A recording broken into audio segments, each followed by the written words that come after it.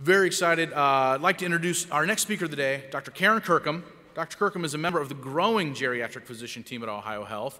I can tell you when I started a grant 9 years ago, oh my goodness, there was one, I think, maybe about Dr. Bob Scully, that was it, and now we have multiple. There's fellows running around here. It's fantastic. It's such a great service to have. As the Director of Geriatric Education at Grant Medical Center, she practices on both the inpatient and the outpatient geriatric assessment teams. She is thrilled to be here today to speak to you regarding the complex needs of older adults, and we're happy to have her. Please give a warm welcome to Dr. Karen Kirkham. Is my remote up there? Oh, it's loud. Sorry, it's loud. I'm really loud, so it doesn't need to be that close. Wow, so happy EMS week, I guess.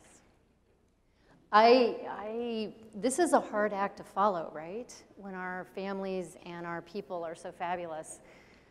If we could change gears a little bit, you know, geriatrics is a little different pace. I know you guys pick our people up when they fall and break. But I've grown to really appreciate all of you, both here, and I was in Dayton for 23 years before I moved here a year and a half ago. And we really relied on all of you. Oftentimes our patients trust you way more than they trust us. And sometimes I would use my EMS team members in Dayton to get me into someone's home when they were not letting us in, particularly the hoarders, right? So today we're gonna talk a little bit about, I'm hoping something that is a bit bothersome to all of you on how to approach some of our patients that are complicated, and also to give you maybe a new framework. I just came from our national meeting, the AGS meeting in Portland, and they introduced a new framework for us, and I find it very helpful, not only with our learners, but I think myself, I've reoriented how I think about my patients, because sometimes our patients are just totally overwhelming, okay? So let's see how this goes. Oops. There we go. So we're gonna talk about some of the older adult needs, how they're different, maybe give you guys some ideas, maybe how to reframe some things, be a little less frustrated with some of our people. And then also I want to resource you a little bit. What I've learned, by the way, I was internal medicine primary care physician, did home visits, hospice, I did the whole sort of like old-fashioned thing except kids for 20 years. And I just did a geriatric fellowship 4 years ago at 51. So I was the oldest student in Dayton that year, I swear. But I learned a lot. And what I learned is how much I didn't understand and I didn't know. And the number one thing I didn't know was how to resource these patients. And I want to share some of that with you. I realize you guys are kind of in your role and how you are. I've learned from Mark Huckabee, this whole paramedicine thing. Everything is changing. But you guys are our eyes on in the houses. There are very few of us doing home visits. In fact, there's very few geriatricians. There's only 7,000 of us in the entire country. And hardly any of those people practice full-time, okay? So again, you have very few of us. You guys are our eyes on. And how to sort of maybe reframe the way you see things and make your job easier is a little bit of hopefully what we'll accomplish today. So lots of challenges, and I'm just reiterating them so we're kind of all on the same page going forward into the conversation. A lot more people living alone in the community. I just heard somewhere, I'm single parent for 16 years, so I pay attention to these data, that for the first time, the number of single people in this country outnumbers the number of partnered people. Okay? So we have you know that. There are a lot more people alone in the middle of their dramas in their homes. Okay?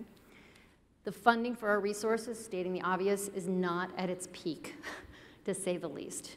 I was excited to hear that Adult Protective Services may get a substantial increase this year in the state budget in Ohio, so that'll help all of us.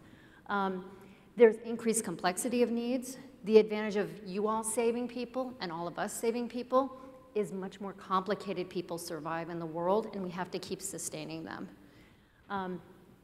There's more of a disjointed, sort of expensive healthcare rhythm we're in right now, because the majority of my life has become folks with dementia or cognitive impairment, traumatic brain injury, and older adults. It's really amazing how many times we keep going through the same loops and nothing seems to interrupt it. So hopefully we can find some opportunities there.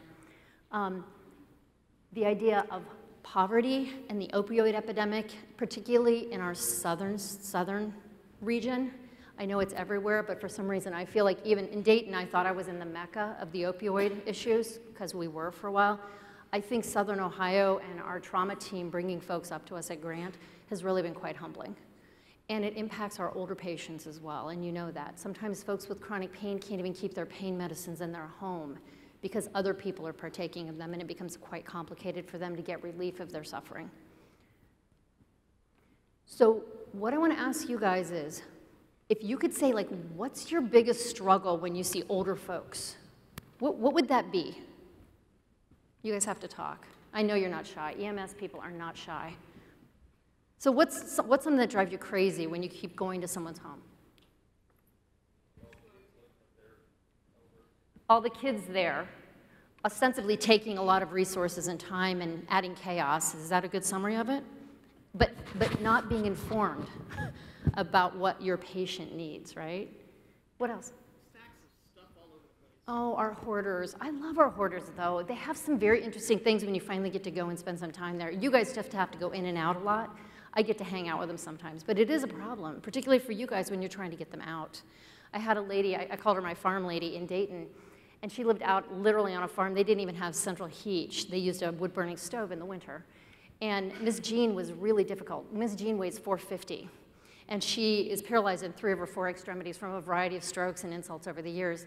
And daughter is still keeping her alive, and trying to get her in transport and take her in was a nightmare because their home was so stuffed with things. What else? Okay, when you think you have a great idea that might help them, and they're like, yeah, no, thank you. They kind of almost freak out about having anybody in their space, right? Yeah, that paranoia problem. What else? They don't want to go to the hospital because of the money, particularly when, in regard to you guys, right? Because they pay the ambulance runs, right? And once they get the bill one time, then they don't want to go, but they'll still call you. You're like, what am I supposed to do, right? The biggest frustration is their reluctance to accept resources and assistance. They don't want to go to the hospital. They don't want help. They just want to stay home and be left alone. Because they don't want to be a burden. They don't want to lose their independence. So what everybody's saying again is the idea that we have some things to offer them, but they're afraid that they're going to be labeled. And then what's the biggest dread of all of my patients? Going where? Nursing home, right? So that's the idea of geriatrics, and that's the idea as we're working with the paramedicine folks at Grant, and I'm sure all of you are doing interesting things in your communities as well. The idea, let's keep our people age in place, right? And so part of this is us changing our reflex to take them to the ER. I'm going to tell you the last place I want my dementia patients, the emergency department. And I love my ED people at Grant, okay? And I loved my ED people at Premier in Dayton, Ohio. But I don't want my dementia patients there. Because once they're there, they get rowdy, and then they're stuck, okay? So there are certain things that as we move forward together, we have to start reframing things. And I'm not going to tell you you're going to leave here with answers. I'm going to give you some tips. But this is the beginning of a conversation, okay? Not only with all of you, but all of us in the continuum of these folks' care. And I'm sure you guys aren't all used to calling the primary care offices in the past, but maybe you're starting to once in a while when you keep going back to the same houses. And in a smaller community, you would know the primary care docs or the providers, our APPs and our PAs, right? Okay. So let's think about this patient. She lives here. This is one of our patients in the practice. And you know how the patients, you get to know certain ones in a very short order. So Ruth is 86. Ruth keeps calling our EMS friends, but a lot of times she won't go because she doesn't want the bill, but she keeps calling. Every time the squad goes, she looks just a little bit worse and a little more clutter, okay? A little bit dirtier, a little more cat poop on the floor, right? She seems to be losing some weight. And she never really has anybody specific. She always talks about, you know, her son over in Clinton County or whatever, okay? But you never actually see this person. You don't even see any pictures in the house of family. And she says, she'll answer some questions, but again, she seems super defensive. And when you suggest doing anything, she gets very nervous and says, no, I don't need anything. But you're wondering to yourself, why does she keep calling me then? A lot of times it's the falls, but sometimes she'll even call. And folks online will just talk to her and she'll hang up. Right? Anybody have patients like that? Yeah? She's an older lady, and a lot of her friends have passed on or been put in nursing homes. So she doesn't have that support from her friends. Family, maybe they live far away. Maybe they don't want anything to do with her. And she just doesn't want to lose her independence. Yep. And it's sad, in a way, to see what some of these people are and what they become. I transported a lady that had 3 master's degrees in education and there was early signs of dementia, was unable to care for herself. That's really sad to see a person that, you know, people that you know and know what they were, to see them generate into that. Anybody else? Anybody else have any thoughts?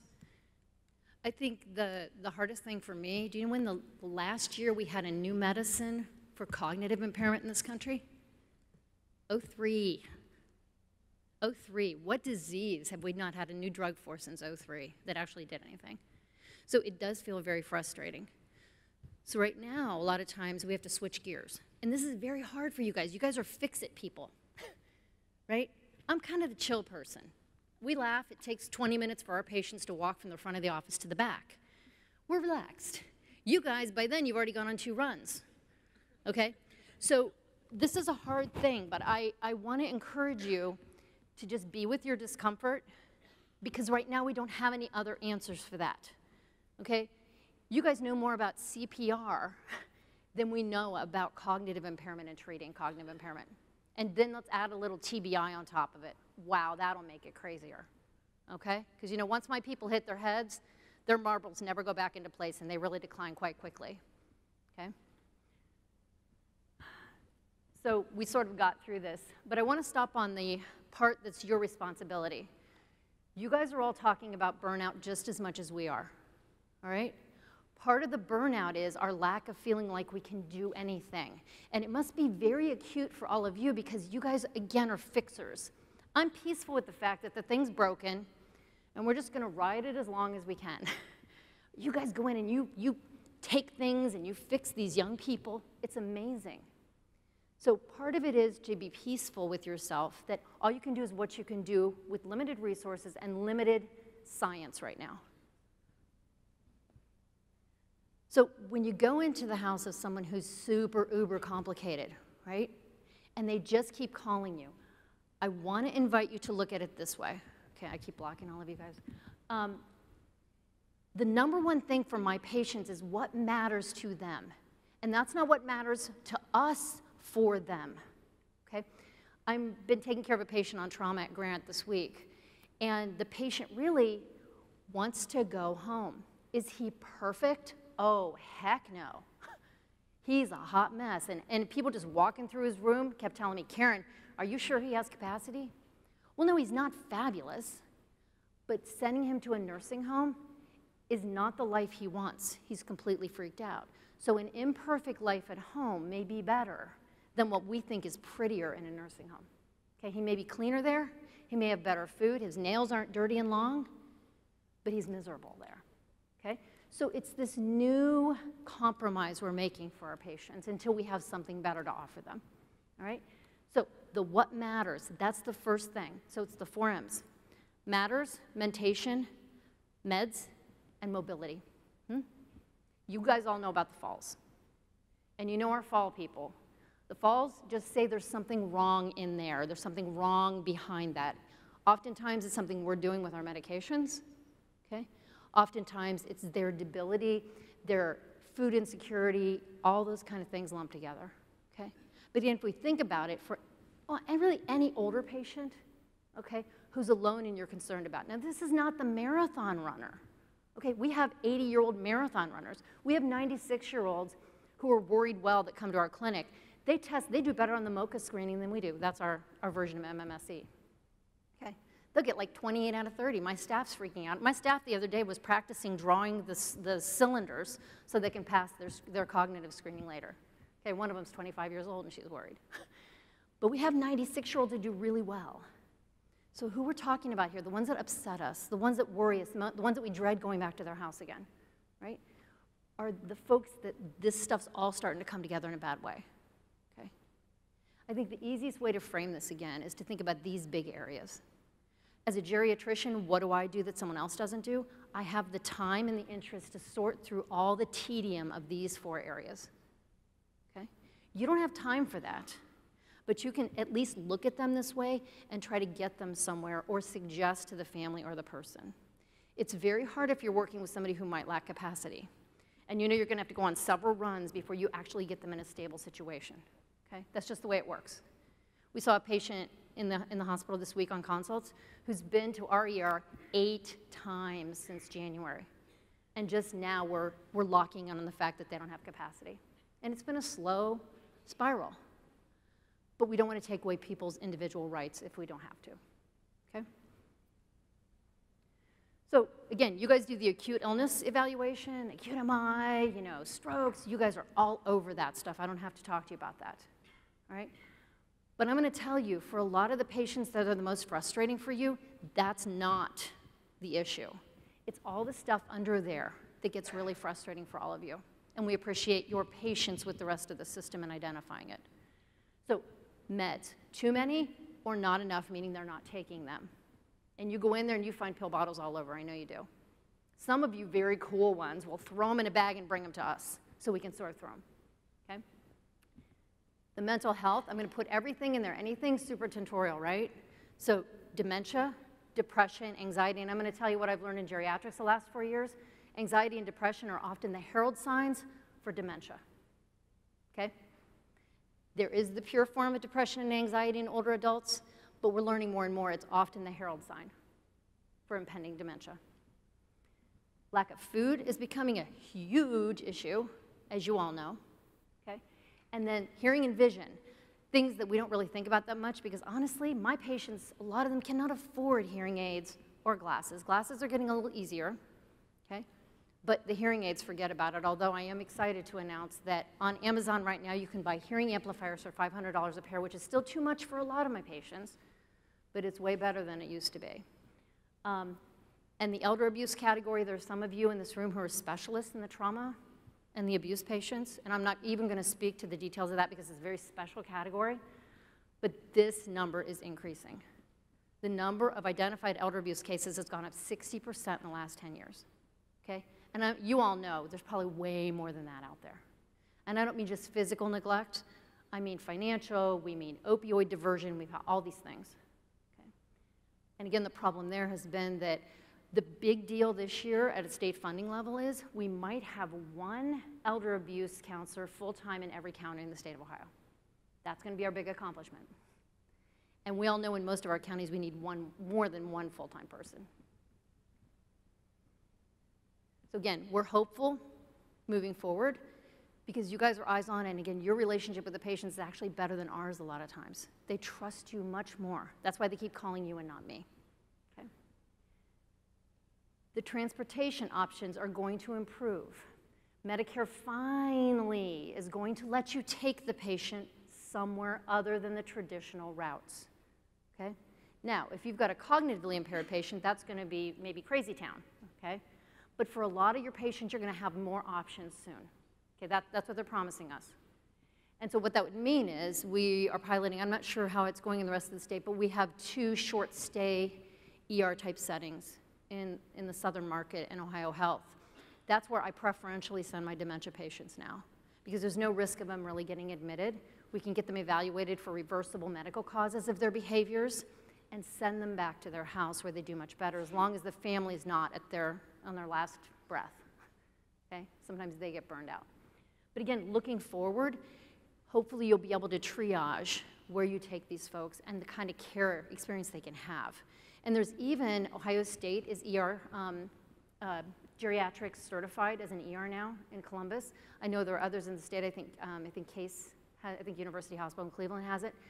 And so there are places that even when you take your patients there, they're a little bit more focused on what that patient needs. What does that mean? That means calmer lighting, non-shiny floors so they don't fall getting over to go to the bathroom.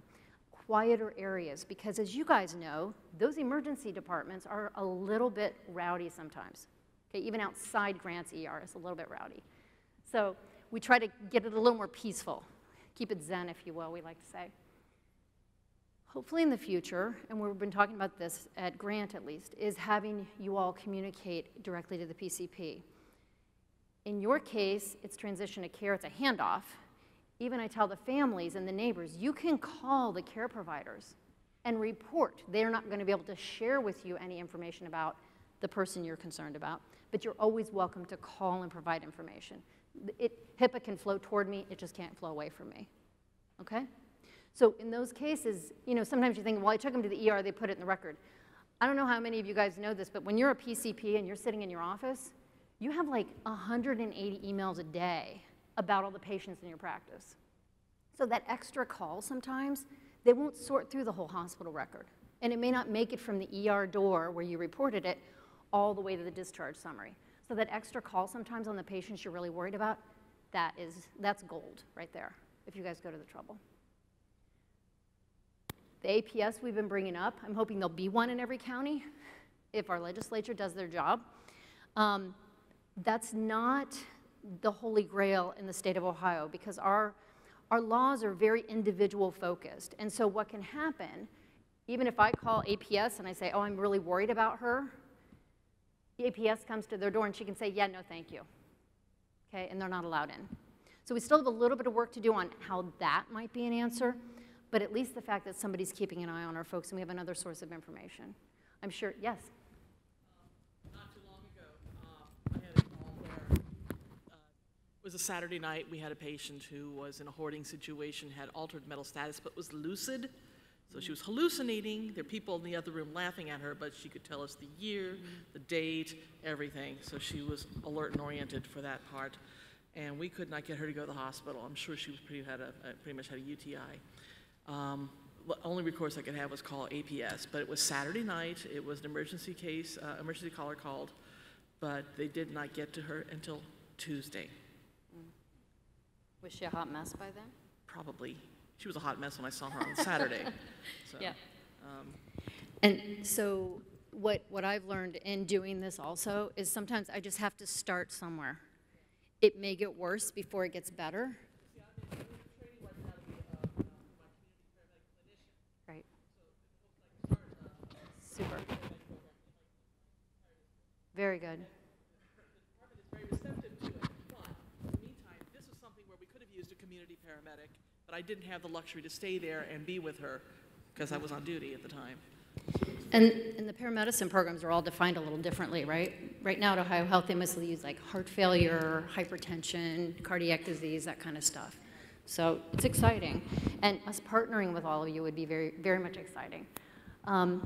So I put paramedicine up there because we need all of us with these complicated patients. And I wish we could say, oh, their family and friends are going to help out. But I just left a family meeting before I came here. All of the kids work. They can't be eyes on their mom. And also mom has a history of alcoholism, so they're a little estranged from mom because things were kind of rough most of their lives. And everybody's a little ouchy around each other, okay? So again, we would love the ideal family. Wouldn't we all love that on a personal level too, right? Professionally, it's even better for us to find that, but that's probably not something we can look for. So these are the things we love as geriatricians, okay?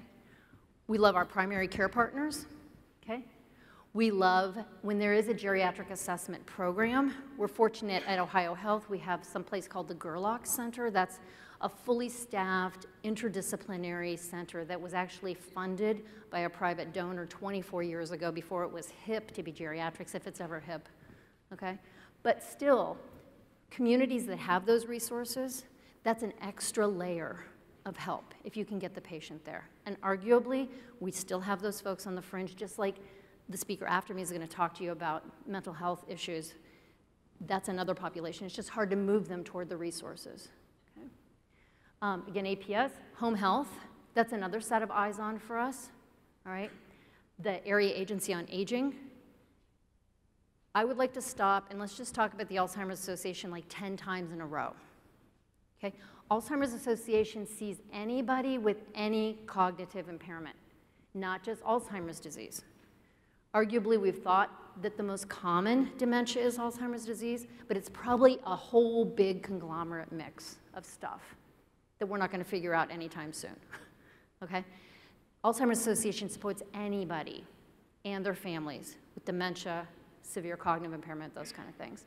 So they will resource folks out to all of these other agencies. So if you want one starting place, if you've got a family that's overwhelmed, if you've got a spouse that's overwhelmed, start there, okay? And there's an 800 number you can just call with them. You can give it to them. Sometimes they're too overwhelmed to call themselves. If you get them to us, we will consult the Alzheimer's Association. And again, I keep putting you guys on the list to this paramedicine team because, again, it's such a fabulously exciting resource. So again, we have stuff to do with these folks. They're one of our frustrating populations, at least the ones you all get to know. But I want you to just stay in the game with us, and let's start figuring out how to partner to do these things better. And the first thing, again, is for you guys to use your voices and communicate to folks. And sometimes it's going to take more than one call to the PCP office because sometimes they're just overwhelmed the first time you make a pass at them, okay? But please communicate what you see, all right? Focus on the 4 M's. What matters to that patient, not what matters to you. They're allowed to have 5 cats, okay? You're not a 5-cat person, that's okay. But they like their 5 cats, okay? What matters, mobility, meds, and mentation, okay? Any other last-minute questions? Comments?